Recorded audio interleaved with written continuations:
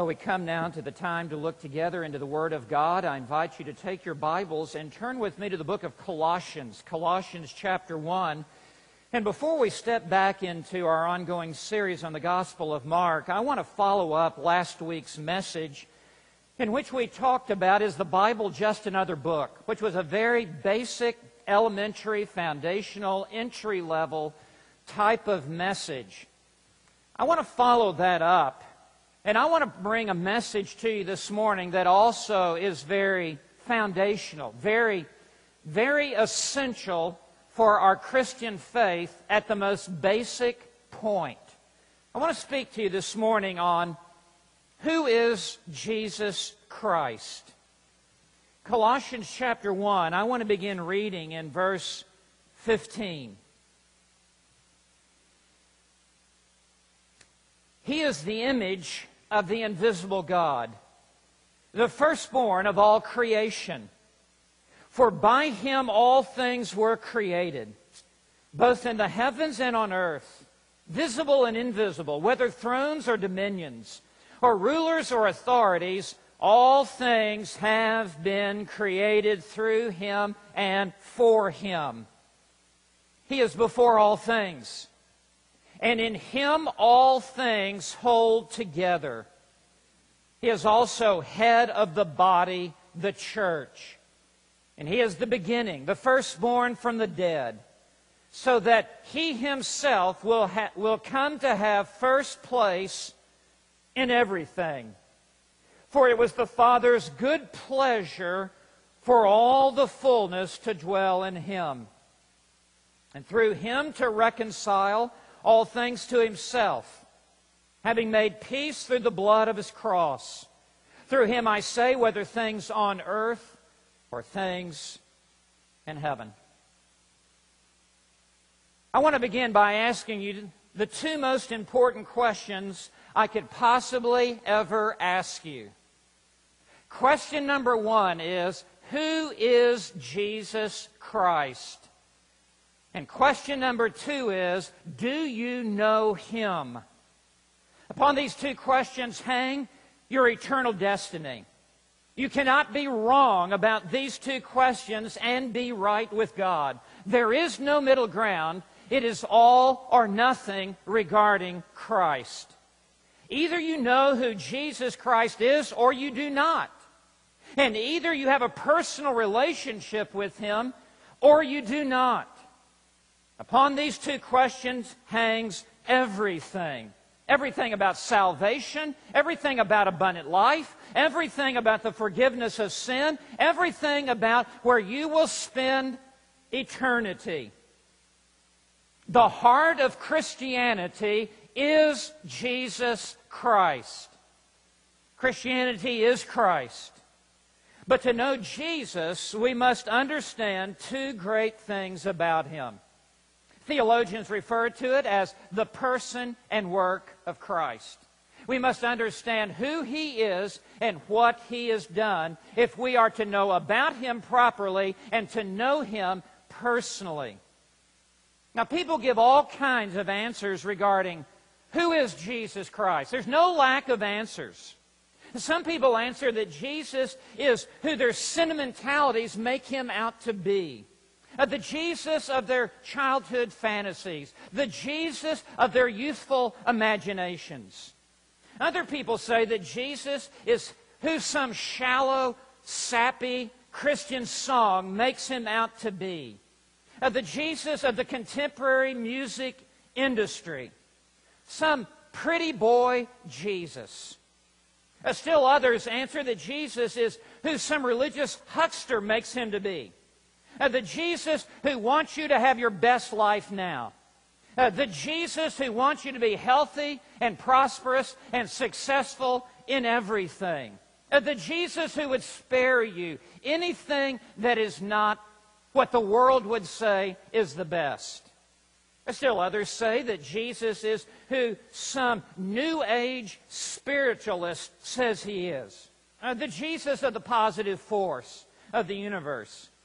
The Jesus who is full of moral platitudes, who wants to become your life coach and give you some some pep talk in life to put a plus on your A to help you get through the day. It even rhymes. Then, of course, there is the Jesus who is presented by the cults and by the the world religions. The Jesus who is good, but he is not God. The Jesus who is a role model, but not a redeemer nor a reconciler. There are all kinds of opinions floating around out there. But the problem is, if you believe in the wrong Jesus, you don't know him. And it is critically important for us that we have an accurate understanding of who Christ is. As Paul writes these words in Colossians 1, verse 15, they were so familiar in the early church that these very verses are referred to as the Colossian hymn. It's the first recorded, really, hymn that we have in the early church that was more than just singing the Psalms. A hymn is a compact collection of deeply theological truths that are set in a poetic-like structure, very concentrated. It's not the repetition of one truth over and over and over, but it is a rich, multifaceted display of theological truth that is succinctly stated. That's what we have here, we believe. Beginning in verse 15 was an early hymn that Paul takes and probably enlarges upon a little bit and sets it right here. This is the true Jesus. Now, in the church at Colossae, there was floating some wrong teaching, some bad teaching. Wherever the church gathers, it is always having to buttress her walls against the encroaching of false teaching that inevitably wants to come. Wherever there is light, there's always bugs. And wherever there is the light of the truth, there will always seek to be an invasion of error. Every New Testament epistle was written to counter some false teaching that was already beginning to make inroads into the church, and the church at Colossae was no exception. There was what was called the Colossian heresy, and it mixed together Jewish legalism and Greek philosophy and Eastern mysticism and asceticism and with some Christian vocabulary, and in the mix of that, you have the Colossian heresy. Chapter 2 addresses all of that. But the fountain source of it all was the distortion of the Lord Jesus Christ. And in this Colossian heresy, which was an early form of Gnosticism, it was believed that God is in heaven and we're here on the earth, and in order to connect with God, there was a series of emanations that descended down from God like ladders, like steps on a ladder, and there was a created order of angelic beings that came down from God to man to connect with man, and this would be our stair step up to God. We would climb these rungs, so they said. And in the course of that, they were involved in angel worship, because these stair steps they saw as angelic beings, orders of angelic beings. And it led to a gross preoccupation with angels. And they saw Jesus as the greatest of the angels. They saw Jesus as the greatest of the angelic created beings. He was one more step on the ladder. And so when Paul caught word of this, Paul is in Rome at this time. He is in his Roman imprisonment. And when he receives word about this, he sits down and he dictates this letter, and front-loaded, before he even gets into sifting out all of these other corruptions of what the Christian life is about, with its mysticism and asceticism and legalism and philosophy and all of that stuff, he drops anchor right here in verse 15. As if to say, we've got to get one thing straight. We must understand who Jesus Christ is, because everything hinges with knowing who Christ is and being a follower of Him. That's really the way it is with every cult and with every false religion. They miss it with the person and work of Christ. And so what we're going to look at right here is absolutely essential, because this is what separates us from every cult, every world religion, every religious movement that has gone astray. You miss it at this point, your ship is astray in the vast ocean of religiosity far away from the port of grace. But to be anchored in at this point is to be anchored in at the cornerstone, at the very most important place. Now, this is not the only place in the Bible, obviously, that the person and work of Christ is laid out for us. But this is perhaps, when you consider layer upon layer upon layer of phrases upon phrases upon phrases, this may be the most tightly worded, condensed statement that answers the question, who is Jesus Christ? Now, to answer that, we just want to dig into what Paul has written here. And I want to give you 5 words. 5 words that will succinctly summarize the theological depths and profundity of what these verses are saying. Who is Jesus Christ? Every one of them are essential in our understanding who the real Jesus is. Number 1, God. Did you get that? Jesus Christ is God. The Apostle Paul begins in verse 15, at the most highest level. He first declares the absolute deity of Jesus Christ. So he begins in verse 15. He is the image of the invisible God. Now, there's no question as to what he refers to. The antecedent is in verse 13, His beloved Son, and verse 14, in whom. That is the He. It is God's beloved Son, the Lord Jesus Christ. And Paul states it in unmistakable terms that Jesus Christ is the image of the invisible God. Now, this word image is the Greek word icon. It's carried over into the English language and pronounced the same, although spelled differently. An icon means likeness or copy. Sometimes it meant an imprint on a coin or a reflection in a mirror. And this is saying that Jesus is the perfect image and the exact likeness of God. Now, God is invisible, right? No one has ever seen God. John 1:18, no one has seen God at any time. John 6:46, not that anyone has seen the Father. 1 John 4:12, no one has seen God at any time. So the question is, what does God look like? What does God sound like? And little children are always asking, Mom, Dad, what does God look like? And there is a very simple answer.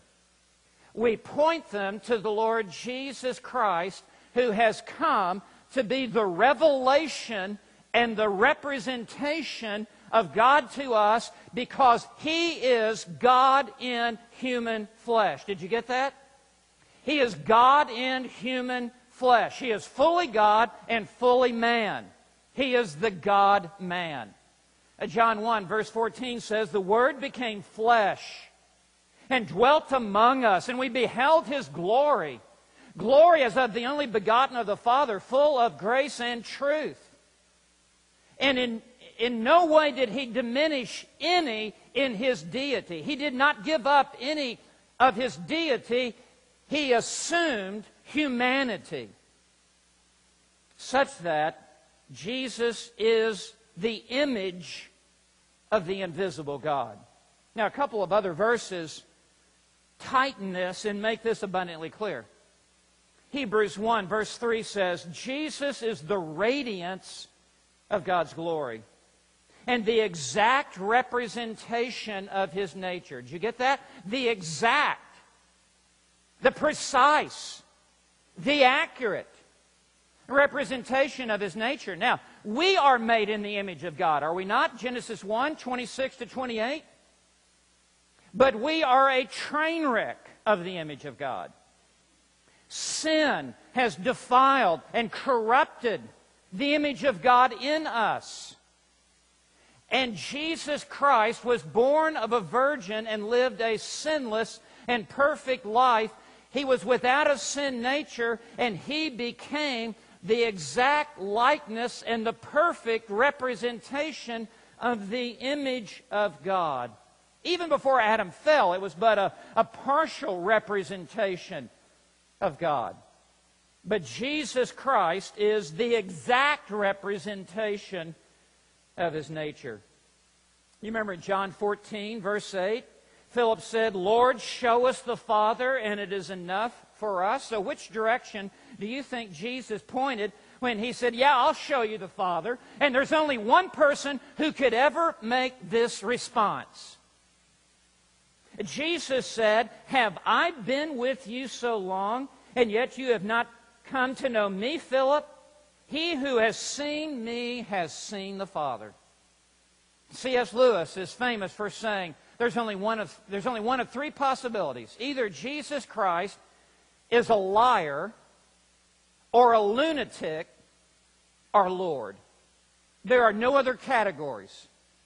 And we believe, because of the evidence that has been presented to us in the Scripture by the power of the Spirit, that Jesus is exactly who He claimed to be, God in human flesh. Let me just drive this home just a little bit more. Look at verse 19 in Colossians 1, verse 19. I just want you to see that this is not something we're forcing on the text, that this just leaps out of pages of Scripture. For it was the Father's good pleasure. That means this was God's design. This was God's purpose. And it brought great pleasure to the heart of God. Now note this. For all the fullness to dwell in Him. That word fullness, plurao, was a word that the Gnostics batted around in their teaching that spoke of deity.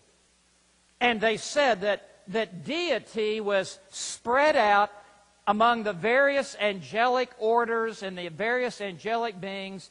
And the different angels had a little bit of deity, and man has a little spark of divinity in him. And all of this is in this stair-step effect of degrees of deity in angels and in man. And Paul says, rubbish. Paul says, anathema.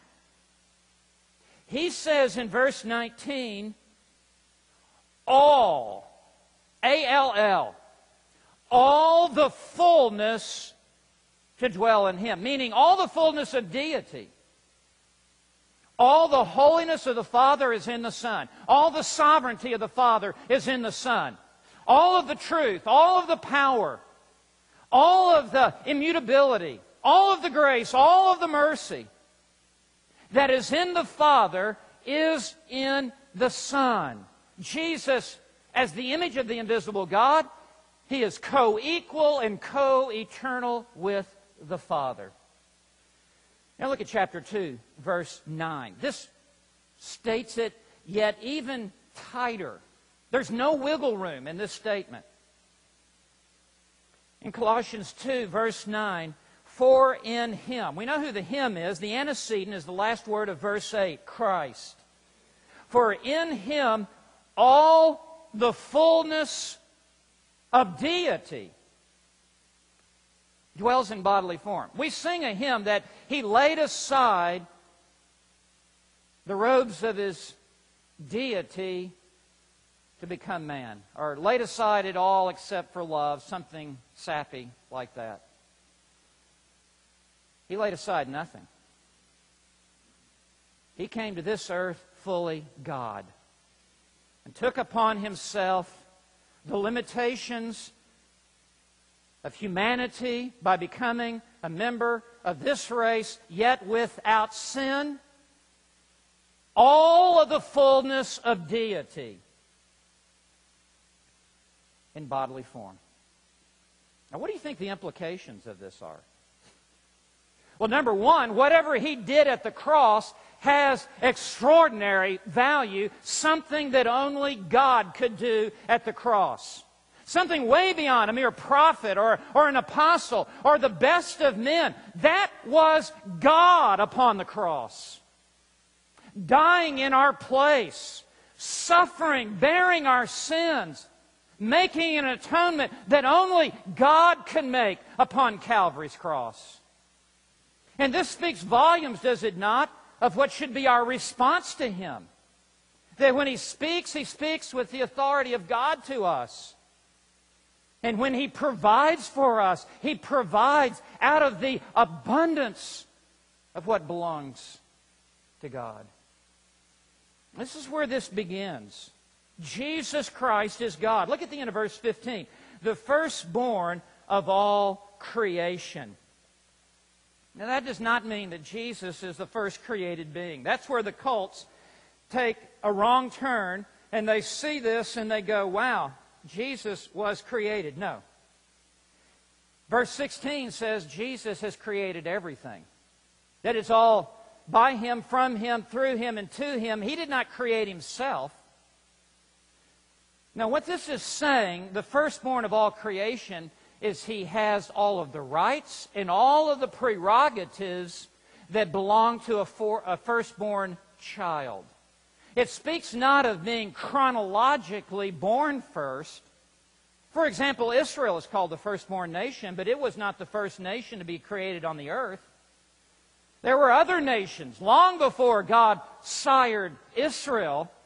No, it meant that His covenants would come through Israel. The Messiah would come through Israel. The truths of Scripture would come through Israel.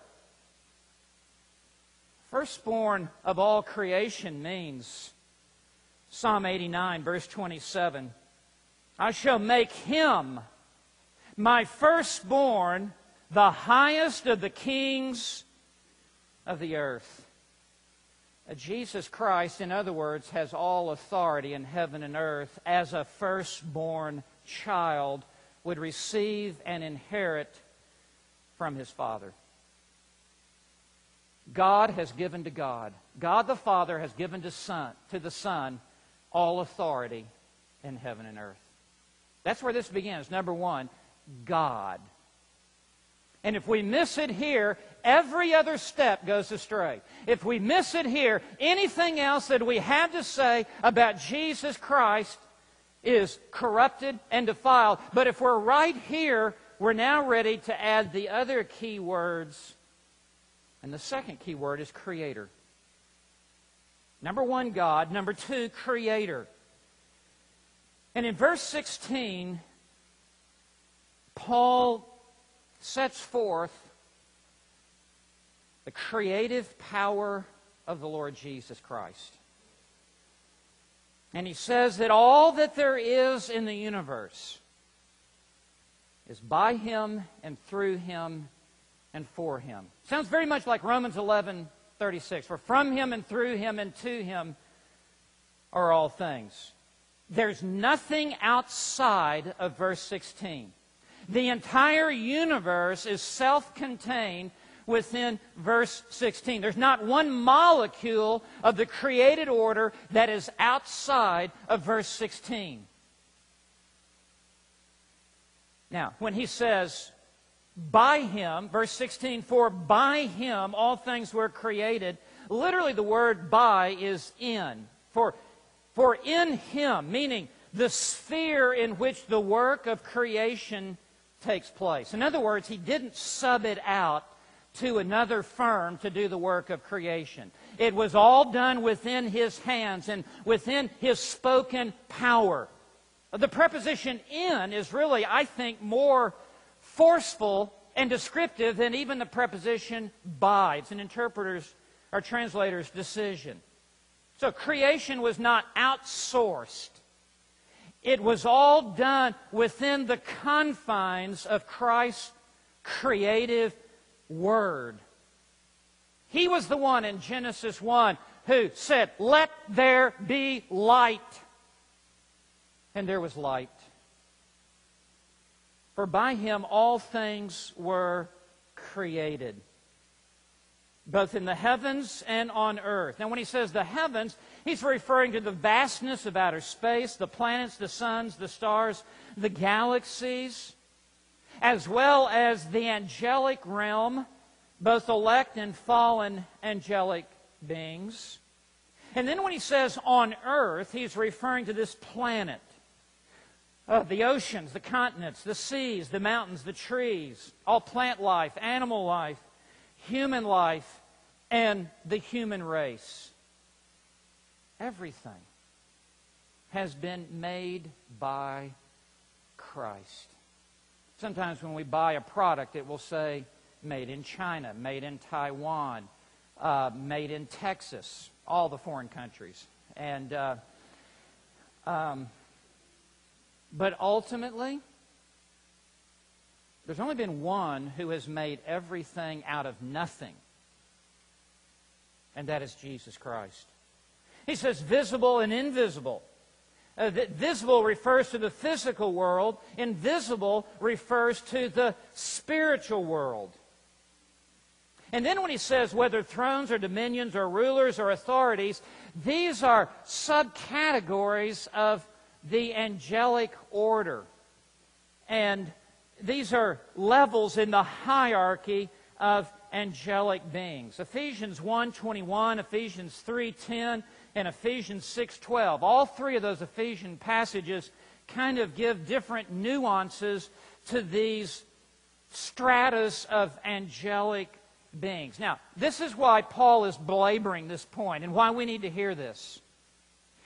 The Colossians were being drawn into idolatry in this sense. They were beginning to become preoccupied with angels and were even dabbling in angel worship. And what Paul is doing here is he is reasoning with them, one, stating the truth of who Jesus is, but secondly, reasoning with them, why would you worship a created being when you ought to be worshiping the Creator? Why would you worship what He has made when you should be worshiping Him who spoke everything into being out of nothing? That's the point here. And then he says, all things have been created through Him. That is to say, He is the agency. He is the mediator by which this creation has taken place, and it has all come through Him. And then notice, and for Him. That means everything that has been made for His own glory, for His own pleasure, for His own purposes. It's all about Him, we would say in the vernacular. The one who makes it has designed it for His own purposes. And that speaks volumes to our own lives, does it not? We didn't make ourselves. We're not the product of society or the culture. We here in the South region haven't arisen out of the sands of the South. We have been made by Jesus Christ in the womb at the moment of conception, and we are fearfully and we are wonderfully made, and all abortion is rising up and attacking the very masterpiece of the design of the Lord Jesus Christ.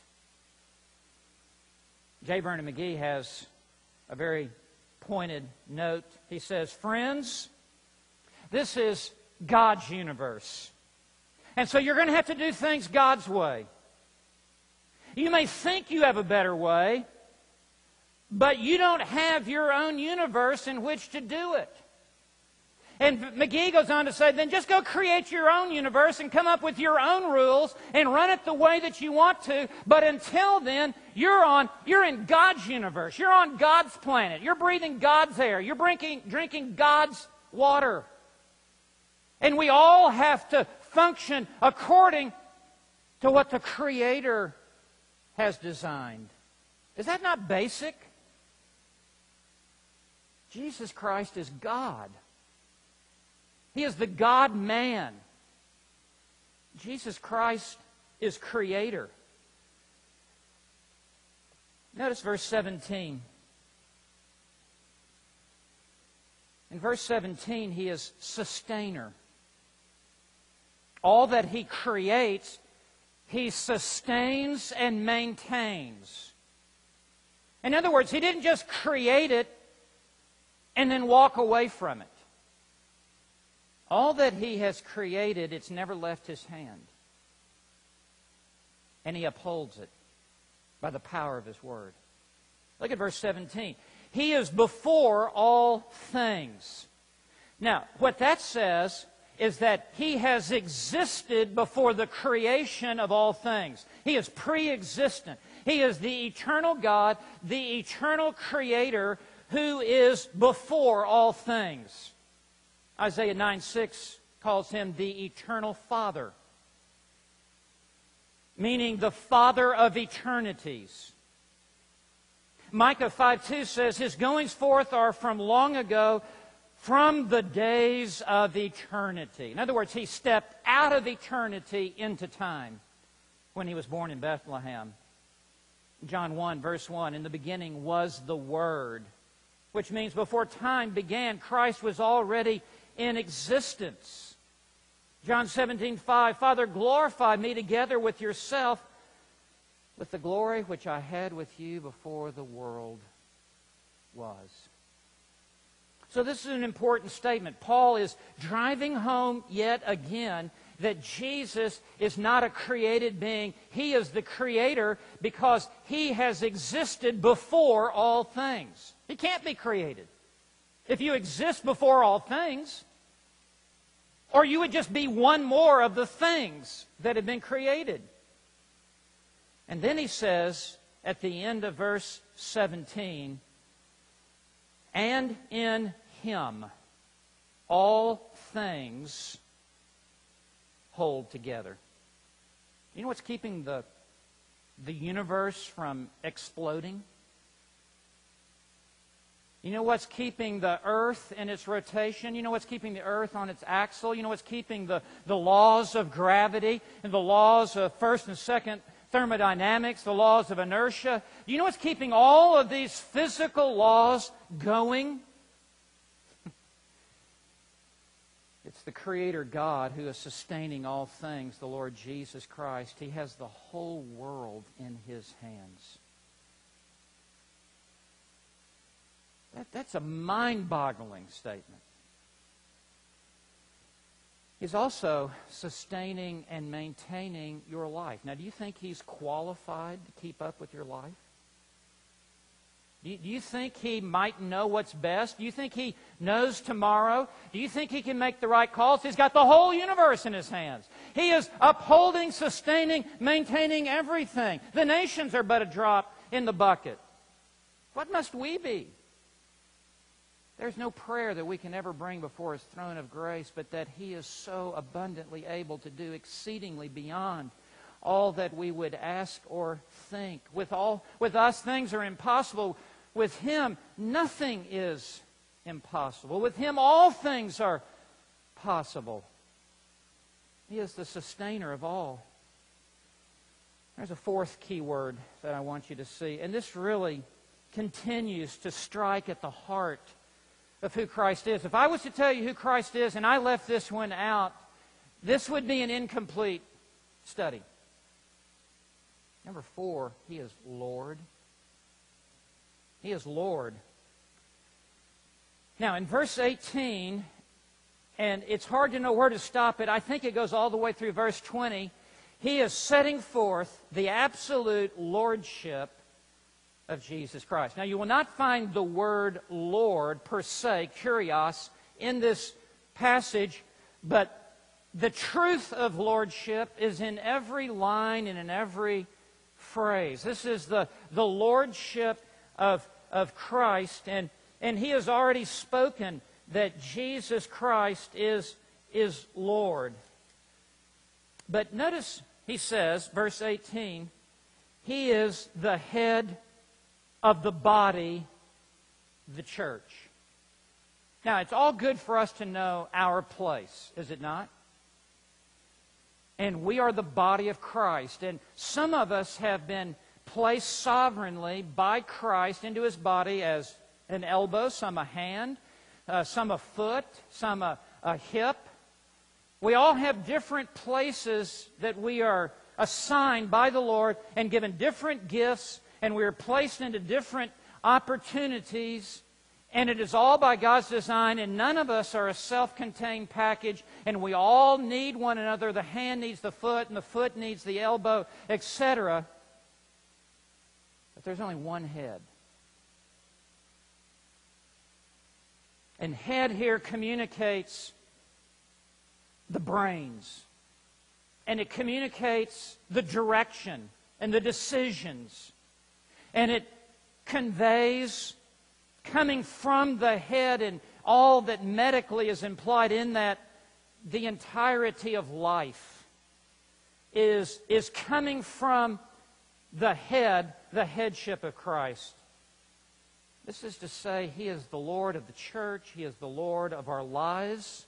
He controls every part of the church and every part of our individual lives. There is no part of our lives that are not under the lordship of Christ. Our personal life, our church life, our family life, our work life, our recreational life.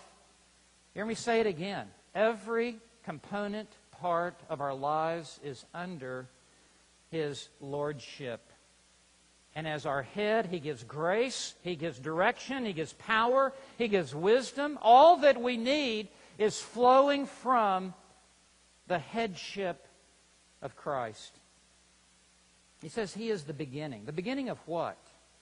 Well, He is the beginning of the body. He is the beginning of the church. And this really goes back to eternity past. And it speaks of the fact that we are chosen in Christ. We are predestined in Christ. That our names were written in the Lamb's book of life from before the foundation of the world. He is the beginning of it all. And this word beginning also speaks of primacy. Arche. That He has the highest rank and the chief position. How do you explain the unity in our church? Marvelous unity the Lord has given this church. We are a people at peace with one another, and we are a people at peace with God. How do you explain that? Is it the color of the carpet? Is it the palm trees? It is that we all find ourselves under the headship of Christ. And we all submit and yield to Him. And if there would ever be any dissension or any division in our church, it would be because someone or some group is no longer under the headship of Christ. And He mediates His lordship through His Word, by His Spirit, through His elders, who are supported by deacons, and it flows top to bottom down to the congregation. Jesus is Lord. He goes on to say in verse 18, He is the firstborn from the dead. Same word, firstborn, that was used in verse 15. And again, it carries the same meaning. And this makes the point even more clear. This is not saying, can't be saying, that Jesus is the first one ever raised from the dead. There were people raised from the dead in the Old Testament, I would remind us all. This has nothing to do with chronological sequence. It has everything to do with prominence and preeminence. And this is saying that of all of those who have ever been raised from the dead, Jesus Christ is the preeminent one.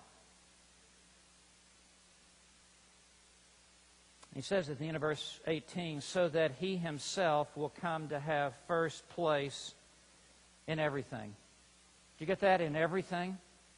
He must have first place in our families, first place in our marriages, first place in our professions, first place in matters of intellect, first place in time, first place in love, first place in conversation, first place in pleasures, first place in eating, first place in play, first place in athletics, first place in what we watch, first place in music, first place in worship, first place in art, first place in missions, first place in ministry. He must have first place in everything.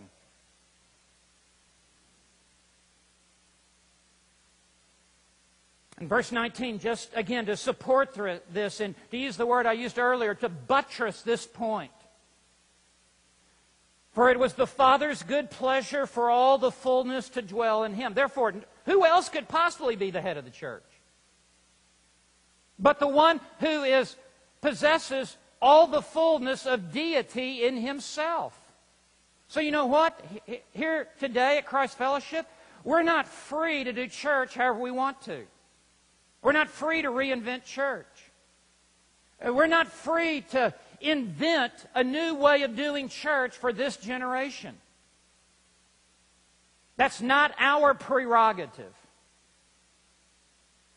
The head of the church, who died for the church, who is God, has told us in His Word how His body is to function. Now, verse 20, I believe he's still elaborating on the lordship of Christ. And you'll note that the sentence even continues in verse 20 in the New American Standard. There's no supplied period at the end of verse 19 and now the start of a new sentence. The word "and" indicates, I think it's the same flow of thought that really began in verse 18. We're still talking about the lordship of Christ. And through Him, we know who the Him is. That's the one who's the head of the church, Christ. Now watch this. To reconcile all things to Himself. Now the word reconcile means to change the status of something. To bring about a dramatic change of condition. And for the most part, it is meant two parties that are at enmity with one another, and they are reconciled together. But at this point, I think it's still general. It will become specific in verse 21 and 22. But in verse 20, it is to reconcile all things to Himself. Now, what are the all things? Well, I think the all things in context, look at verse 16. By Him all things were created in the heavens and on the earth. Verse 16, all things have been created through Him. Verse 17, He is before all things, and in Him all things. That's 4 times all things has been mentioned in verse 16 and 17. And then verse 18, the alternate statement, everything. So He has just said all things, all things, all things, all things, everything. He comes to verse 20 and says, to reconcile all things to Himself. I think the all things are all things. Now, this is not teaching universalism, that everybody in the world ends up saved. And some people, theologians, even little sects have said even the devil is saved at the end. Now, what He is saying in verse 20, this is a critical point. That through His humble obedience unto death, God has therefore highly exalted Him and given Him a name that is above every name. That at the name of Jesus, every knee will bow and every tongue will confess, whether in heaven or on earth, get this, or under the earth, that Jesus Christ is Lord to the glory of God the Father. What this is saying, don't miss this. This may be bigger than what you realized. that through the obedience of Christ unto death at Calvary's cross, whereby He purchased the salvation of all of His people, it is by that final act of obedience unto death that God has exalted Him to the heights of heaven and given Him the name above every name, and that at the end, all things will be reconciled to Him in the sense that everything will be brought into submission to Christ, and everyone and everything will rise up and say, Jesus Christ is Lord. Not unto salvation, for many unto damnation, but every knee will bow. There'll be no atheists in that day. There'll be no agnostics in that day. There'll be no liberals in that day. There'll be no ecumenical people out there in that day. Will only be orthodox statements in that day. Jesus Christ is Lord. Every one of us here today will bow the knee to Christ. Has that thought ever registered in your head? It's just a matter of when. Either in this life, you will bow the knee to Christ, confessing your sins and surrendering your life to His Lordship and receiving His saving grace, or on that final day, you will bow your knee to Christ and you will declare His Lordship, and He will damn you. And He will consign you to the pit of hell forever. And you will descend into the abyss, into the bowels of hell, saying, Jesus Christ is Lord. Jesus Christ is Lord. Verse 20 is one of the most extraordinary statements of the Lordship of Jesus Christ. That He will reconcile all things to Himself, having made peace through the blood of His cross. Through Him, I say, whether things on earth or things in heaven. Verse 20 puts its arms around the entire universe, not just around the elect, not just around those who are the redeemed salvifically. That's verse 22. But verse 20 is an enormous statement of the unrestrained parameters, the unlimited, infinite borders of the sovereign lordship of Jesus Christ, that the entire universe has been reconciled, listen, into a position of accountability to Christ, has been reconciled into a place of submission to Christ. This is Philippians 2, 9 through 11 that I just quoted. That Jesus Christ will preside and is presiding and will forever preside over the entire created order. All that He created in verse 16 will be reconciled to Him in verse 20. And it will be under His feet in a position of subjugation to Christ. Next Lord's Day, we will look at verses 21 to 23. And I will give you the final word. And we will step into the ocean of saving grace and the mercy and forgiveness that has flowed to us through this one who is God, Creator, Sustainer, and Lord. Only now are we ready to talk about Jesus as Savior. As we bring this service, this message to a close, I want to say to you that there is salvation in no other name.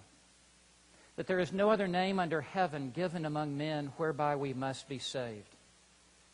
There is nothing in your head that can match what you just heard. There's no thought in your mind that can rise above what I just told you. There is nothing that you have that can displace what has just been presented to you. This is the Alpha, the Omega. This is the sum and the substance. This is the beginning and the end. This is the height and depth and breadth and length of truth and reality. And there is not one drop of saving grace outside of the Lord Jesus Christ. I call you to confess your sin today. I call you to humble yourself beneath His mighty right hand. I call you to call upon the name of the Lord. And if you have never done so, this very moment, this very second, throw yourselves upon His loving arms, and He will receive you. He's come to seek and to save that which is lost. He's come not to be served, but to serve, and to give His life a ransom for many. Come give yourself to Christ and be one of those many for whom the Savior will receive with arms of forgiveness and grace. How could you live for anything else? How could you live for anyone else? How could you live contrary to the very purpose and reason for which you were made? It is incongruent, illogical, and irrational to live for anyone else other than Jesus Christ. It is moral insanity. It is intellectual suicide for you to live for anyone else or anything else than the preeminence of Christ, that He would have first place in your life and in every area of your life. What does it profit a man if he gains the whole world, yet lose his own soul? Or what will a man give in exchange for his own soul? For me to live as Christ, and to die as gain. Live for Christ. Believe upon Christ. Give your life to Christ. Adore Him. Serve Him. Worship Him. Obey Him. May your whole life be like an arrow that is pointed at the target of Christ. May you hit that target. May God, by His grace, direct your life to Him. Let us pray. Our Father in heaven, thank You for Christ. We can't see You. You are the invisible God. We praise You that You have made Yourself visible to us in the image of Your Son, Jesus Christ. Father, I pray that You would just enlarge our hearts for Christ, that we would pursue Christ all the more than we ever have. Father, we pray this in Jesus' name. Amen.